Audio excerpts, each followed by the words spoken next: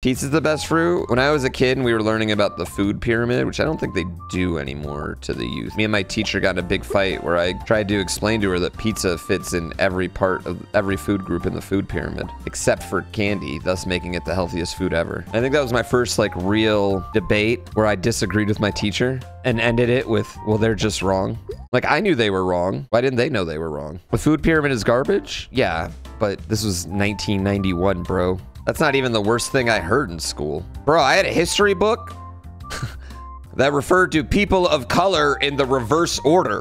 What's up with Pluto not being a planet anymore? Well, it was a planet, then it wasn't, then it came back.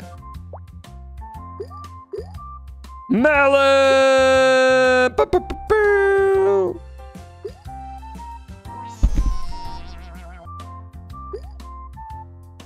Sit in that corner. You sit in that corner, Pineapple, and you think about what you've done.